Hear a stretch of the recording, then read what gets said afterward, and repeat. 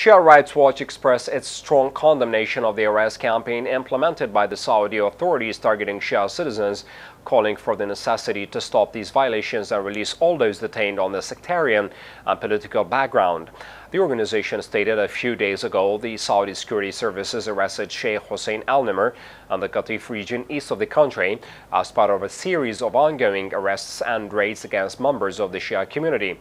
The organization added that the procedures of the Saudi authorities are a flagrant violation and disregard for the sanctity of citizens and Islamic and legal human rights laws, and in addition to what this represents in terms of psychological and material harm to detainees and their families alike. The organization pointed out that the Saudi authorities insist on a policy of sectarian oppression and tyranny against Shia citizens in Qatif, which calls for intervention by human rights organizations to reduce these violations.